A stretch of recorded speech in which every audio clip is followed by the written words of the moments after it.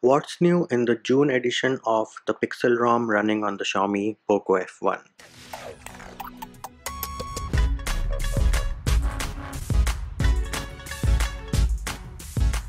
Hey peeps, what's up? Munchie here, back with another video, and in this video I'm going to show you what is new in the June edition of the PixelROM running on the Poco F1. Now right off the bat, you will notice that the security patch has been updated to June of 5th, 2020, and the kernel they are using is Disrupt kernel. The build date is from June of 3rd, 2020. Now once you update this ROM or install this ROM for the first time, I do recommend that you update all the applications from the Google Play Store, because some of the features you will get once you have updated all the apps from the Play Store. We can now open the application drawer and open the safety application. Now with the June update, Google did add two new features in the safety application. The first is getting alerts about nearby crises. So that is based on your location. And then you also have the feature of safety check, wherein let's say you are going back to home from work.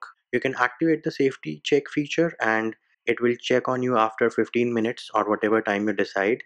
And once you respond, everything will be fine. If you do not respond, then that means there is something wrong and the device or the phone is going to either contact the emergency services or it will contact your emergency contacts. Then if we open the clock application, you do have the bedtime tab as well. So here it is. At the bottom we have the bedtime feature, and once you click on get started, you can set up a regular wake alarm, or in case you want to wake up with the sunrise alarm, you have a checkbox for that as well. And then when you click on next, you can also get a reminder for your sleep time to begin. So you can say I want a reminder 30 minutes before my bedtime, and then you can also set a bedtime mode and enable do not disturb for bedtime mode, or enable or disable grayscale as well. And once that is done, we can click on done, and there it is. We do have our bedtime schedule set up. You can also choose a sound in case you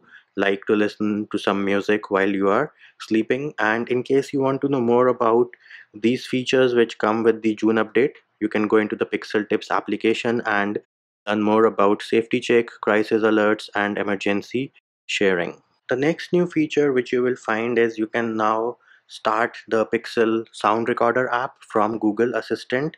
So let me activate Google Assistant. Please start recording the voice.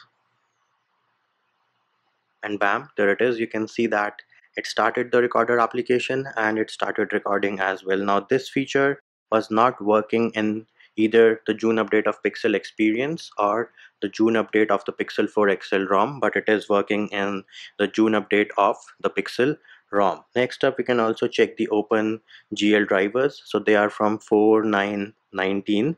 We can also check for safety net. So here it is. You can see that safety net is passing out of the box. Do note that my device is not rooted right now, and once you root your device, you will have to use magic hide to pass safety net. What does safety net passing mean?